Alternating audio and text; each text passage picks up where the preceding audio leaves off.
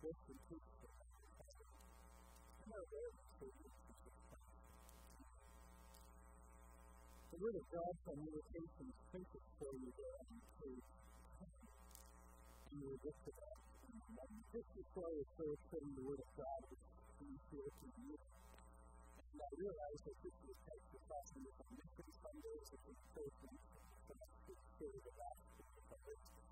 However, here in the theme for today, I'm inviting you to do what we are going to do is we're going to look very much at how that truth is revealed in the story of Philip and his spirit. We will go next week.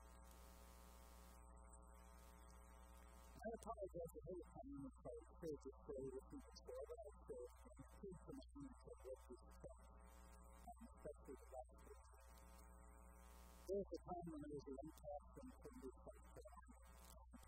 I visited the Marine Corps depot in Carolina, South Carolina. A fort or anything like that. The depot. So the Marine Corps depot in Carolina medical track in the Marine Corps depot. And I actually found my time to depot from time to time. And visit with the young men and women who were fearful, who were serving with me.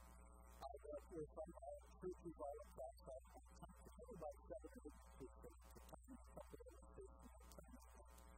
But I might come along and just share the Word of God with them, have the worship, communion, and counsel with them, whatever we need to do. And you would be invited, often you say, that would be great, in fact, if you give me the names, I'll arrange for you to have a meeting with all of them. I said, well, thank you. We came home. About a week later, I got a letter in the mail. There was no email. That's how it went. The only letters that came out of the phone was a matter of very individually. Okay, good. And the letter came in the house, all the letters that were people talking to that the pastor was a means of reading for you, and then I was saying the words I read it. It said, the recruits, and you look to them all, will be at the depot on 7 August, 1,300 hours. And they will be happy to see you. And I was like, I just sort of smiled at that military way of saying, we'll be happy to see you. And that word God in our experience, I was thinking to my here, when Jesus says, you will go, not sure if you and me and I and you, you will go, not sure. The depot chaplain said we could have told her we could put a smile on his face when we were seeing for the first time. But he couldn't really guarantee that they would be happy to see him. Jesus says, you will go, not sure. That's the first thing. That's the guarantee that if he is in us and we are in him, we will go, not sure. And that's what seeing the topic that we have with the God's word here. It'll be on page 7, it'll be on the screen in a minute. But I'll tell you that when the day of Pentecost was passed, the disciples found themselves in charge of the congregation of over 2,000 souls, growing in number. And the 12 of them just didn't know what to do. They couldn't handle the workload. And so they asked the believers to please pick 7 men filled with the Holy Spirit and wisdom, men who evidently in how they walked and how they talked. So therefore, they showed that they were branches connected to the vine. Took 7 men filled with the Holy Spirit and with wisdom to assist us in our ministry. And they took 7. One of them was Philip, as we were going to hear. Another one was Stephen, whom you know. Stephen, who was stoned to death at the feet of a person by the name of Saul, who eventually became the Apostle Paul. Persecution broke out there in Jerusalem, led persecution of the Christians has sent many of the Christians in Jerusalem scattering in all directions, taking the word of God with them, because they took the gospel with them wherever they went. And so that our God is in control. And he makes everything work for his good. The persecution was served not for the collapse of this religion, this ministry, but for the extension of God's kingdom. Gathered, taking the word of God with them wherever they went. Philip himself goes to Samaria, and there by God's blessing, he is enabled to have opportunity to share the message of Jesus and to perform by the power of God miracles of healing. God blesses his ministry there. So many people come to faith that Peter and John come down from Jerusalem to Samaria to assist them in the ministry there. Remember Peter and John? Peter and John, who were part of the Christian congregation, who they themselves were persecuted, they were put in jail because they had healed somebody in the name of Jesus. They were talking to people about Jesus.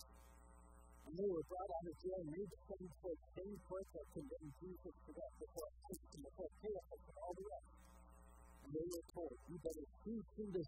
We don't ever like to hear you mention the name of Jesus again. And they were concerned.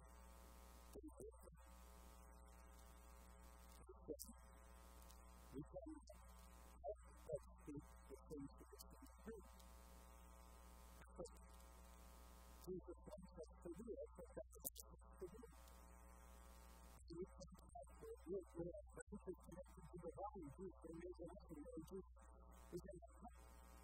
We cannot help but it is not true.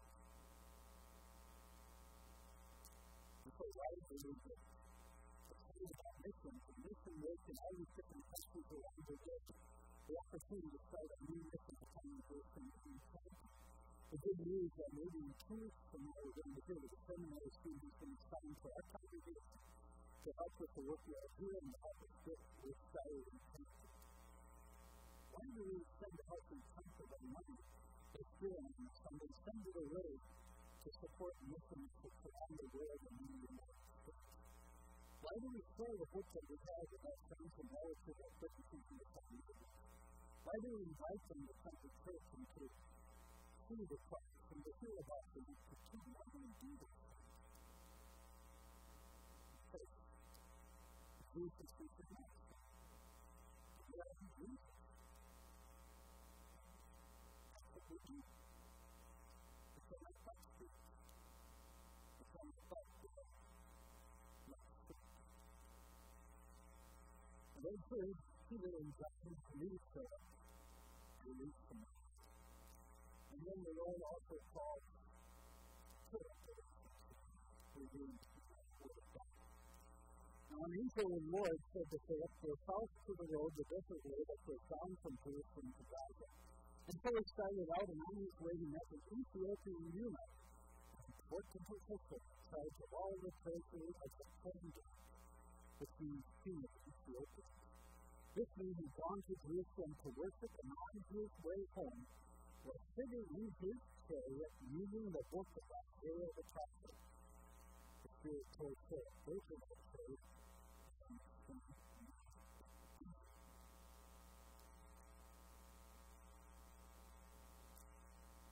I read that in some, it didn't make sense to me.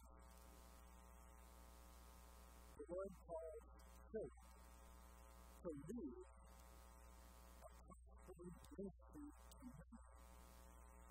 To go out into the desert and meet up with this one Spirit to men. So I thought, doesn't this verse come up to your blessed as much? You and I are like that. God the Father considers every one of the children whom he has called to be saved. Every one. Every one of whom he has placed with him, every one whom he has claimed to be as his child. And he is that to him.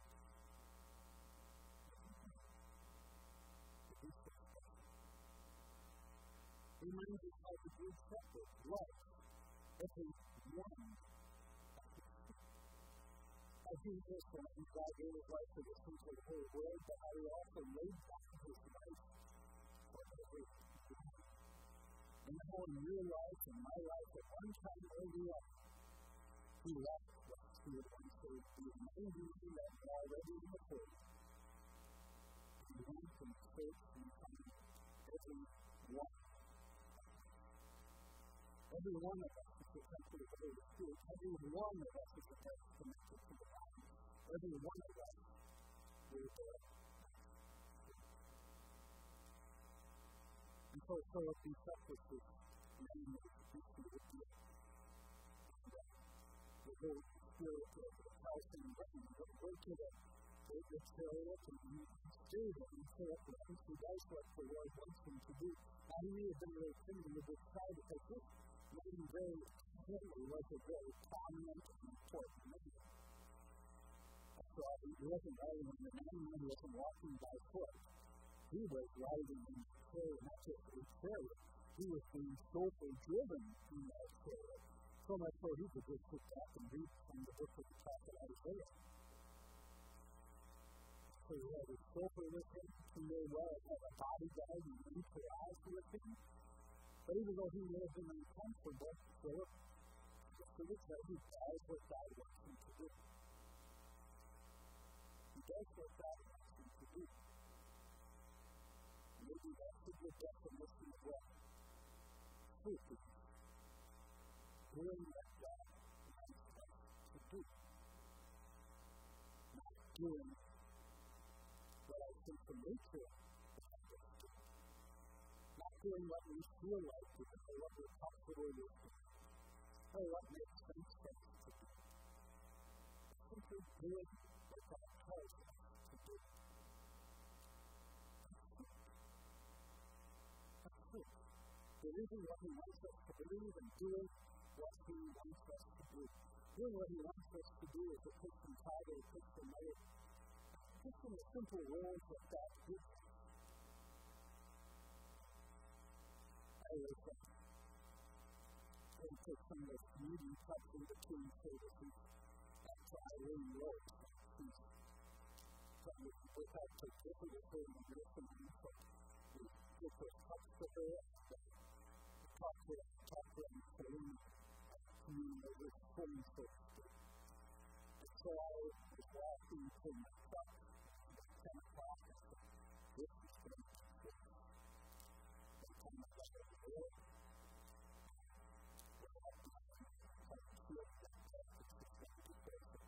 somebody just said, so where are you going? And I said, okay, why don't you just take this one? What do you have to do with it? You see, I thought to myself, that's amazing. That's true. That's a good deal of love and faith in my heart.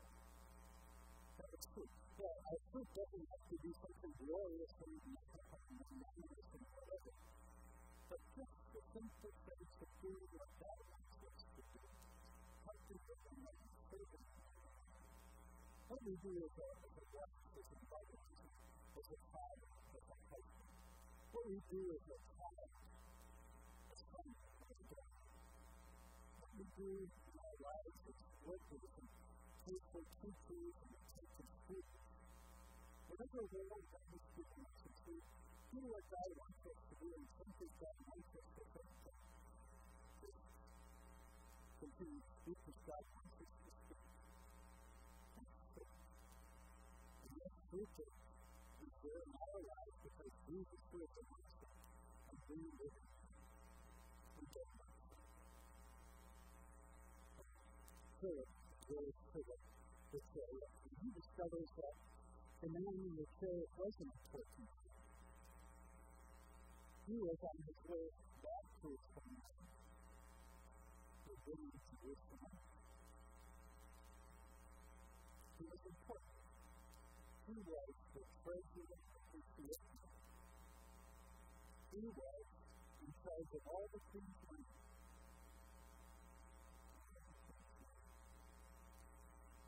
Yet even though he was an important man, remember what one theologian said before God, we all know that it doesn't make any difference how important we are, what we've accomplished through our life, what we have in life. Everyone knows that God is means that we look up to our God and we say, God, I'm begging for His mercy and His forgiveness. This is the open for him to worship. He had been there to worship and God with him. He had been there to worship because he had learned something about the God that he was with. went to worship. As he's writing his prayer for forgiveness, he's moving from his own copy of the book of Isaiah to Isaiah. Doesn't necessarily understand everything he's doing, but he's doing. And what does that tell you? What does that tell you? To worship is reading from the Bible. Jesus said that they're preaching the word. He's been to worship. We know that he's a believer. He's one who has come to believe in the Lord God of Israel. He has come to Jerusalem. He has now easy journey across the desert for such 100 miles. Has come to worship that God. And he has come to believe.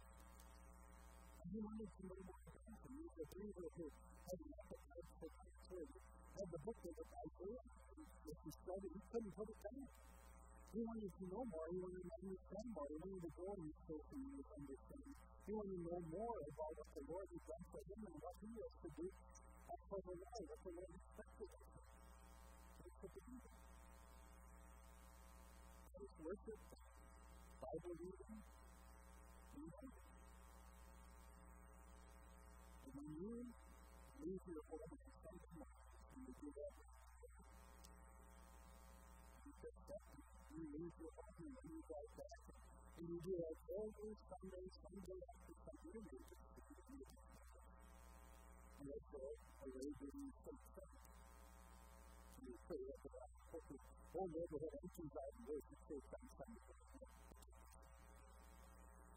But they see. You know, your lifetime is to worship. And then you come into the parking lot, you come into the sanctuary, and you come to worship, and then you take the Bible class and Sunday school. Because you want to know the Lord. So worship in you. By your truth, your hand. Worship here, or whether you're worshiping online this morning, whether you're reading a Bible at home, or whether you're in Bible study here, or doing that today, or in the sanctuary. That's what food is like. That's what food is like. That's what food is like. That's what we are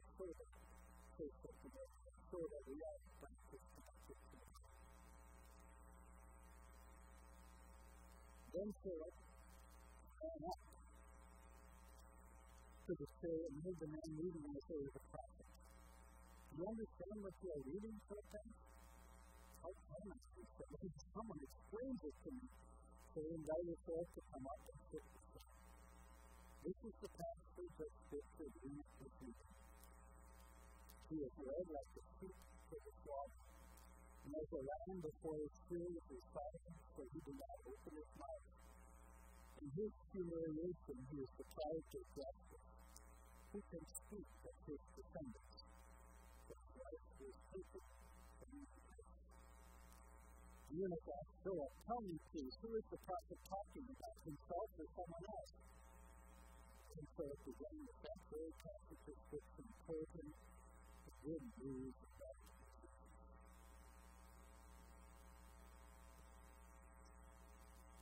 The Ethiopian wanted to know what he wanted to understand.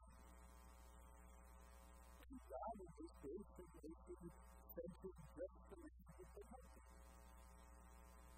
The Holy Spirit that brought him to the desert. So that's the right thing. And the Ethiopian invites Philip to come up in his chair and sit alongside him and to explain to him what means as Isaiah 52, what this actually means. And he explains to the youth of Ethiopia that this is all about the man being slaughtered and cut off from the land. This is all about Jesus. The Lord God of Israel, in whom we believe, his Son, whom he sent to be his Savior. He tells him what he said. The good news of Jesus. And so the Lord, through his word, also encourages us to, like newborn babies, just like that, he said, newborn babies crave the spiritual milk of the word. We don't have to buy it, not even read it. crave the spiritual milk of the word that you might grow up in your life. So he provides everything we need. He sends the book, he sends pastors and teachers. He gives us Bibles. All sorts of different translations. Chronological Bibles, daily reading Bibles. He gives us study Bibles with notes and explanations. He gives us Bible studies. He gives us Bible meditations. And he puts meditations and devotions on the secrets of the church. So many opportunities to do this work so that by the Holy Spirit, as he works through that word, Jesus, by all of the meaning, that's the new life, the new living. Just like the Ethiopians. So as they traveled along the way, they came to some water, and the eunuch said, "Look, here is water. What can stand in the way of my being baptized?" And he gave orders to his servant to stop the chariot. Then both Philip and the eunuch went down into the water, and Philip baptized them. When they came up out of the water, the Spirit of the Lord suddenly took Philip away, and the eunuch did not see him again, but went on his way with him. And they were the prophets of God. We were there.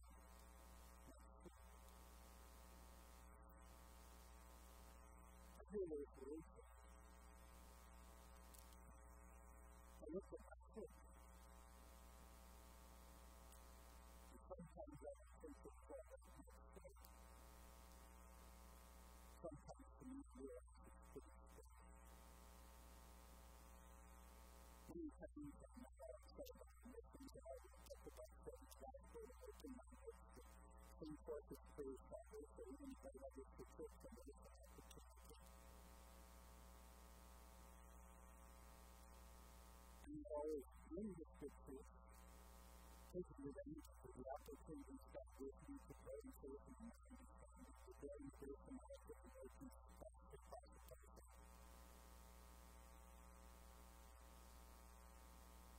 I don't always do as a Christian child or a Christian husband.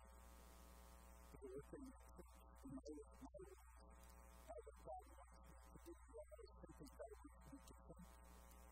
And say the things that the Lord wants me to say, and turn away from the Lord wants me to speak. In order to do that, to look at it and I realize it's not all the purest motives. It's used.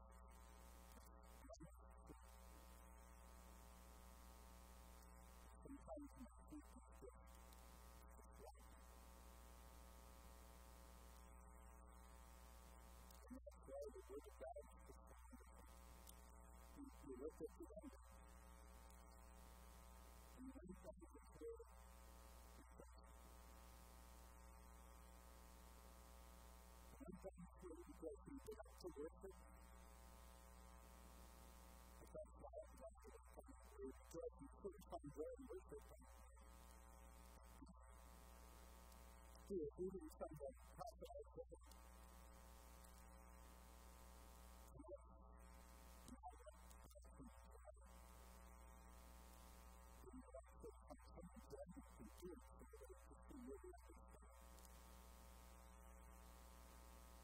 You don't have this word because someone has told him about Jesus. Because Isaiah 56, this is the kind of practice this is for. He went on his way to Guse because he was a newly baptized child. And Jesus sends us on the way to Guse. By the way, the poetry, the practice was in my heart. The king of the world, the king of Christ, for a blemish and bruise of my Jesus. He lived a perfect and holy life. He never had a bad thing. He produced an abundance of fruit. Abundance of fruit that he gives to us as we chose to walk in his fruit that we produce in our lives. We comes to us through the Word and He renews us by His grace and He keeps us in His Word and faith. So that through faith in Him, the Heavenly Father looks upon us as if every piece of fruit that we produce is His perfect gift.